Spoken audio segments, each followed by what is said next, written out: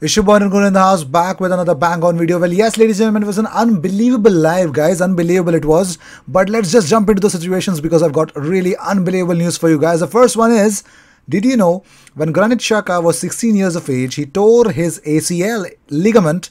He actually questioned if he were to play football again and considered schooling internships. One of the Swiss under-17 World Cup players got injured. He was called up, played and won Switzerland the tournament. His fate was set then to actually lead his country. Well, moving on. Well, Husfami, who negotiates the contracts, has been told that he will keep his job, although Arsenal is reviewing its management and training structure amid concerns that the club has grown limp.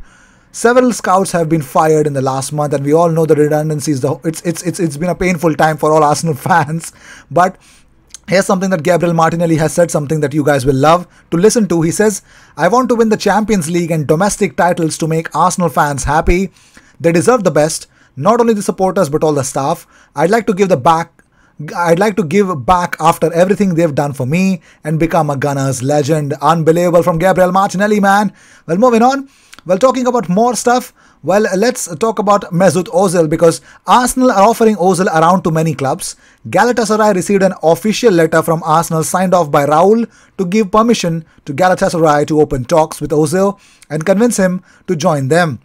The letter included contact of Ozil and his manager. So yes, if you believe that yes, Arsenal are not trying to make sure that Ozil is off, yes, they are doing that. Well, Lucas Podolski has opened up about the whole Ozil situation at Arsenal. He says, it's a shame we have this situation because everyone is losing. Ozil is sat in the stands. Arsenal are paying him and there is no winner at all. Well, 6 days till Arsenal return to pre-season and 13 days to face Liverpool in the Community Shield. The FA Cup final feels like just yesterday. Unbelievable, man. But let's talk about Vinay Venkatesham. He says, those two, Arteta and Edu, are the experts. They have a very, very clear plan about how they want to rebalance our squad in the short term, in the medium term and in the long term. We're starting to work on that immediately in this transfer window. We've been active in the market and we saw recently that we brought in Willian, and we'll continue to work hard this transfer window. We'll continue to work hard to deliver on our objectives to strengthen the squad, and Edu, Mikel have a clear plan around how they'd like to do that. So yes, unbelievable. Well, Arsenal are among the clubs who have shown interest in Felipe Anderson. Arsenal's technical director Edu is apparently a huge fan of him, and let's see how things will turn out for exactly. Well, Jeffrey Adelaide has actually opened up about in his Instagram story that Serge Gnabry, my bro, see you soon. So yes, these two youngsters played for the Arsenal, and these guys are definitely going to face each other in the next round of UEFA Champions League. Unfreaking believable. Well, let's talk about it. This is the match day fixtures. These are the match week dates. Well, you can see all the match weeks, when exactly will be played, all the games. It's going to be a cramped up situation. The whole schedule will be really cramped up, and it has been suggested, there are lots of rumors that our first Premier League fixture would be Manchester United away. So if it is Manchester United, then maybe the referee won't feel the pressure to cheat for the home team. Then it's game on. So let's see how things will turn out. Well, moving on. Vinay also went on to say that if you're Arsenal Football Club and you're in the Premier League, there's two trophies that really matter, and that's the Premier League trophy and the Champions League trophy. That has to be the objectives of a football club like Arsenal. Unfreaking believable, man.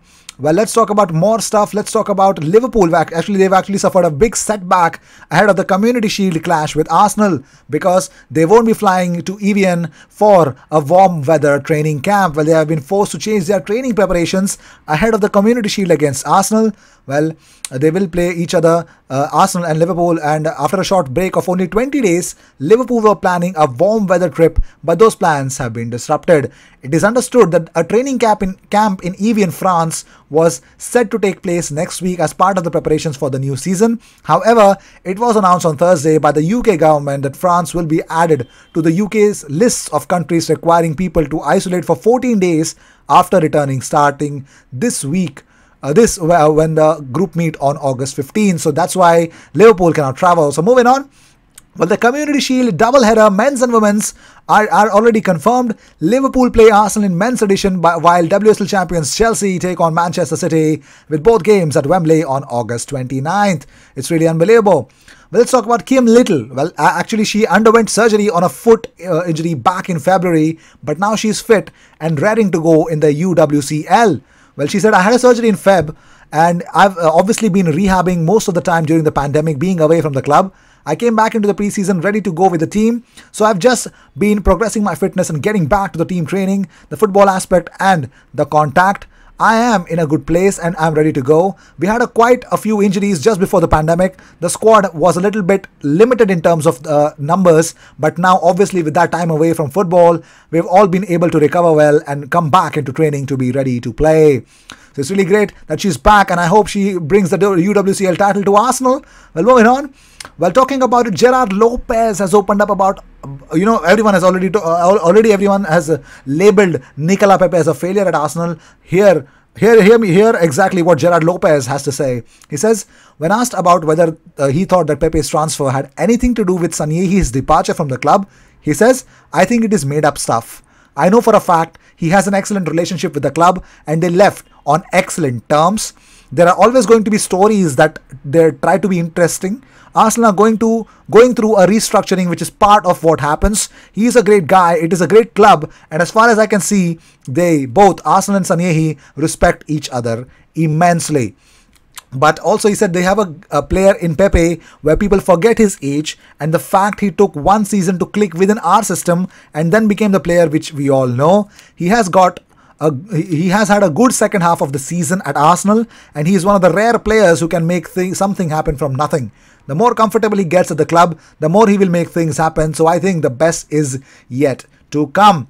And that's unbelievable, man. And also Arsenal have offered £28 million, the highest bid, to Lille for Gabriel, and he is now on the pole. The French club has a gentleman agreement with Napoli, but the time is about to expire. Head to head, Arsenal is winning it. That is what I got the initial confirmation. But according to Calcio Mercato, Gabriel has agreed personal terms with Arsenal, and Lille have agreed the fee that Arsenal have offered for Gabriel. So I think Gabriel would be announced as a done deal very, very soon.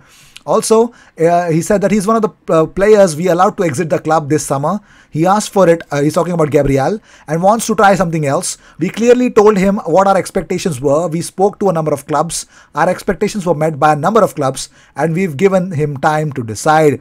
It's going to be entirely his decision. We tend to try and steer our players in certain directions, but at the end of the day, it's the player's decision. I know he's going to make a decision early next week. He is a real fighter and has immense physical presence, but knows how to use it smartly. He is still raw. I know the Brazil national team are looking at him very seriously. I think he is at the start of something big, and he does everything to succeed. Also, let's talk about Thomas Partey. It looks like the deal can be done in a couple of weeks, or probably a little more than that, because it looks like Thomas Partey has agreed a 4-year deal, personal terms with Arsenal. It's all that Arsenal have to just throw the money at Atletico and make sure that Thomas Partey is an Arsenal player. We just have to be patient with that, and I hope that it is going to be Partey time for all the Arsenal fans. Raul Sanyehi left his role as Arsenal's head of football after it became clear the club was placing greater control of transfer in the hands of head coach Mikel Arteta and technical director Edu. So the power actually rests in these two people now. Well, Pep and Arteta were very interested in scouting Hossein Aouar when they were at City, and even rumors suggest that Arteta personally met Hossein Aouar in 2008. So talking about it, Pep said when Aouar has the ball, they have more patience, they have more touches after yesterday's game. So you can understand Pep definitely considers Hossein Aouar as a very important target, but I think his midfield is stacked. If Gundogan leaves, I think there's a chance. But moving on, Bayern Munich are interested in Arsenal midfielder Joe Willock. Well, yes, Bayern Munich are interested in signing Joe Willock from Arsenal. Well, I'm unbelievable, man. I'm really shocked about it. Well, moving on. One more big hint that, Gabriel's career with Lille is over. Well, Gabriel is not expected to start in today's friendly match with Brest. Barring a last-minute U-turn, Lille will start with Jose Fonte and Sven Botman partnership at the back. Brazilians exit edging closer, but no clear timeline on a final destination decision yet. So you just have to wait and watch. Well, unbelievable, man. This is Aurelio De Laurentiis. I mean, Calcio Mercato cannot be wrong here. Also, Aubameyang has actually posted something really cryptic, but we all know what it means. He's actually an hourglass emoji he's actually shared on his official social media accounts. I saw it on Twitter, him actually commenting about an hourglass. So I think he's suggesting something. For me, I think he's already signed the thing. So I believe that yes, he's hinting. He's very notorious. He's been very notorious in actually doing that in a lot of time. So I think Aubameyang is a done deal, man. I think it's done. Well, let me talk about something special. Ian Wright has opened up about Willian signing to Arsenal. He says there's people talking about Willian, his age and his contract. But you only need to listen to Mikel and how Mikel speaks about a player like Willian. It's short term, but when you look at where we are and financial constraints, I think that it's a magnificent signing. When you look at someone of his caliber, last season he was excellent. He didn't play as often as he'd like, but every time he played, he brings something, creates something. So according to Ian Wright, well, he's definitely excited to see Willian play in an Arsenal jersey, man. Well, these were the news of the day. I hope you enjoyed whatever came your way. All the views and news and everything about Arsenal comes on this platform every single day, twice. So sit back, relax, and enjoy all the news that comes on this platform. I will see you in my next video. Until then, cheers. And don't forget to subscribe. We are on a mission of reaching 10,000 subscribers as soon as possible. I will see you in my next video. Until then, cheers.